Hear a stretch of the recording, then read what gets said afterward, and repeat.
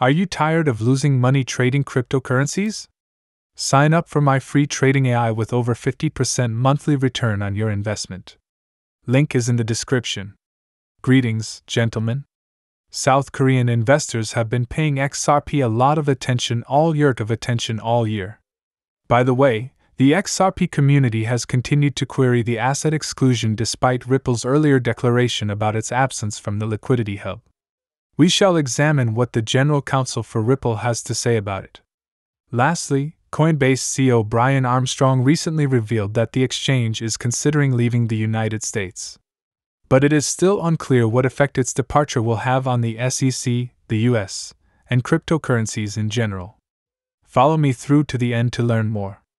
Check out this new video as soon as possible if this sounds like something that would be of interest to you. The bulk of crypto enthusiasts around the world continue to appreciate XRP, but recent statistics indicate that South Korean investors have become more interested in the asset. As a result, based on trading volume this year, XRP has comfortably established itself as the most widely used asset in South Korea. This is supported by information from the crypto market intelligence provider Keiko. Recently, we conducted an analysis of the leading altcoins in the cryptocurrency markets based on the volume of trades they have seen since 2023's first day. The 4 main exchanges in Korea as well as Coinbase were included in the research, which took into account volumes across various exchanges.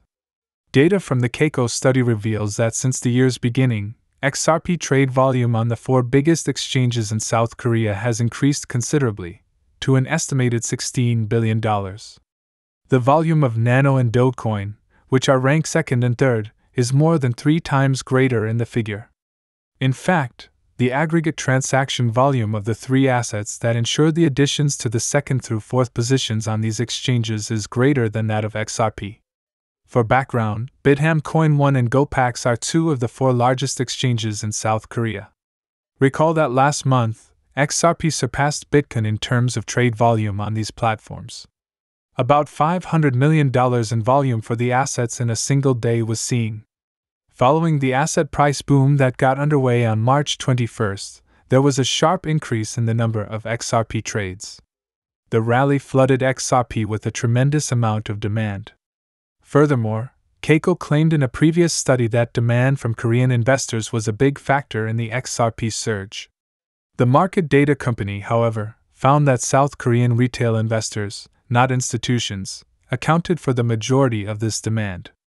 Along with the rising interest from Korean investors, whales throughout the world have kept building up their holdings of XRP, particularly in expectation of a positive outcome in the Ripple v. SEC lawsuit. According to WhaleStats data, the top 100 whales on the Binance Smart Chain currently control more than 52.6 million XRP tokens, worth an estimated $26.8 million. Also, a Coinmetrics chart showed that the number of addresses holding at least 10,000 XRP tokens has more than doubled since the SEC case started, rising from a level below 120K in December 2020 to over 266K at the moment. In the meantime, the price of XRP is 51 cents right now, up 0% over the previous day. Please don't forget to hit the notification bell and subscribe to our channel in order to receive more updates on the most recent events as soon as they happen. Stuart Alderety, General Counsel or Chief Legal Officer at Ripple, has responded to inquiries from the community regarding the omission of XRP from the technology company's recently released Liquidity Hub solution. The Silicon Valley Corporation kept other cryptocurrencies but purposefully left out the asset. Alderety used Twitter to address the questions, closely watched a Twitter chat on the subject led by lawyer John Deaton, and raised the lawyer's remarks. Alderety provided these explanations because he was unable to attend the meeting. Alderety highlighted in a different stream of tweets that Liquidity Hub is designed for businesses or institutions, not for individual consumers. The product therefore needs a lot of liquidity, but there isn't much of it available in the US for XRP. When we can offer a positive client experience, we're eager to support XRP and LH, he continued. He continued by pointing out that Liquidity Hub has always been marketed as a tool for gaining access to liquidity from a variety of crypto assets, not just XRP. Alderity stated that the majority of its customers are US-based institutions.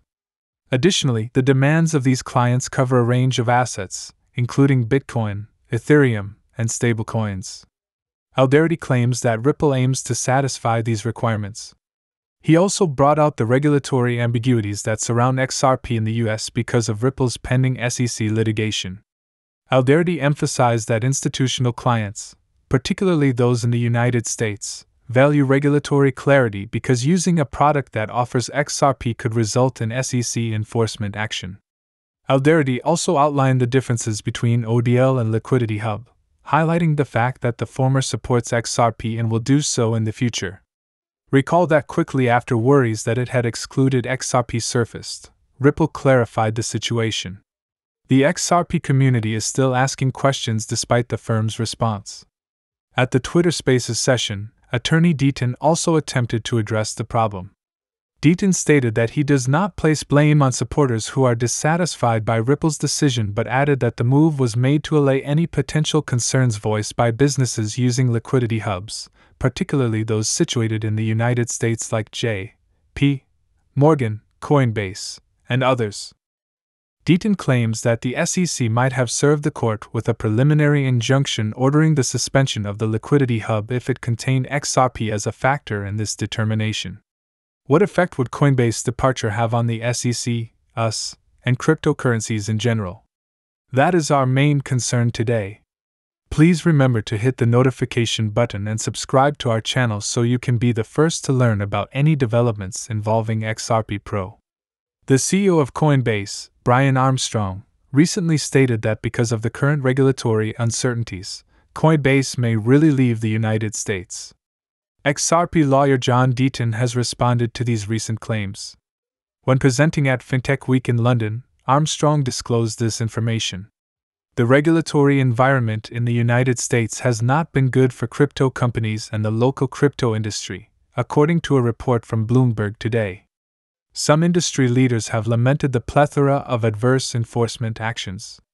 In light of this, Armstrong disclosed that Coinbase, now America's largest exchange, may think about leaving the nation.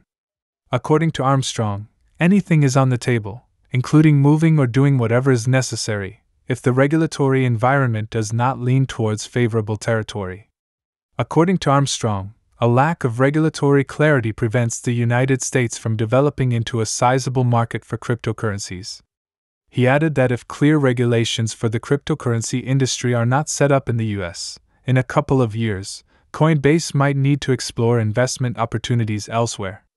In the past few weeks, Coinbase has become the second exchange to draw attention to problems with the regulatory environment in the United States. Last month, exchange Bittrex stated that it would be closing its U.S. operations. Shortly following this statement, the U.S. cited unfavorable restrictions. Bittrex was accused by the SEC of running an unlicensed securities exchange. Since the SEC continues to classify certain of the assets listed on the exchange as securities, Coinbase has also encountered its fair share of regulatory issues. In light of this pattern, Coinbase is currently thinking about moving. Deaton commented on the idea of Coinbase. Deaton underlined that nations like the UAE are embracing an influx of crypto enterprises while the US is recording an outflow while responding to reports of a favorable regulatory outlook for crypto assets in the United Arab Emirates. When bringing up the Coinbase revelation, Deaton emphasized that the company had taken all necessary precautions to maintain compliance, and had even been given permission to go public 2 years prior. The attorney referred to SEC Chair Gary Gensler when he said that the difference between then and today is the appearance of one unelected bureaucrat. Moreover, Deaton stated during Gary Gensler's testimony before Congress today that the crypto business might not receive any legislative clarity from Congress in the ensuing years. Politics is polarized as usual, and American invention is being killed out in real time. He said, "We must win in court."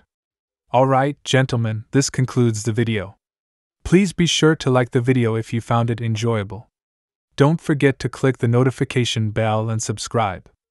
I find that the YouTube algorithm is greatly aided by this. Sharing this video with as many people as you can will also help enlighten others in the same way that you have been enlightened.